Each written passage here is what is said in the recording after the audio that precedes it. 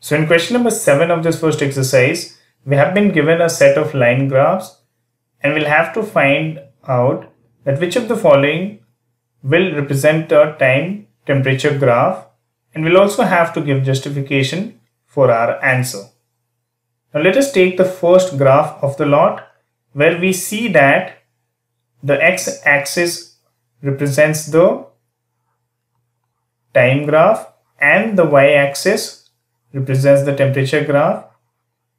Hence we see that the graph is increasing linearly, because as we see that if the time is increasing, the temperature is increasing as well. So to answer for this question, we can say that if the temperature is increasing with the increase in time, so yes, this represents a time temperature graph. Now let us see what we have in the second line graph, where we again have the time represented by x-axis and the temperature represented by y-axis. Here we see that when the time is increasing, the temperature is decreasing. It's not increasing here, it's decreasing here. So yes, we can say that this also can be one of the time temperature graph, where with the increase in time, the temperature decreases. Let us now see what we have in the third line graph, where again we see that the x-axis represents the time and y-axis represents the temperature.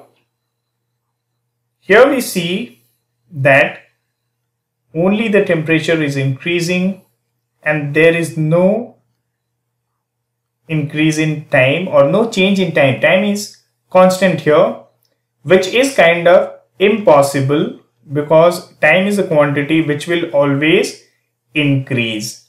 Hence, this line graph will not represent a time temperature graph. Now moving on to the fourth line graph, we see again that time is taken on the x-axis and the temperature on the y-axis. Here we see that with the increase of time, the temperature is a constant. So hence we might come across a situation where the temperature of a body is not increasing, not decreasing, it's just constant even with the passage of time.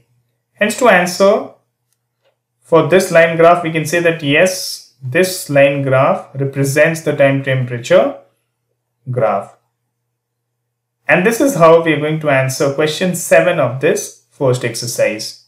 To learn more about how QMath can help you crack school and board exams, explore QMath Leap, a live online classroom program run by highly experienced and committed teachers.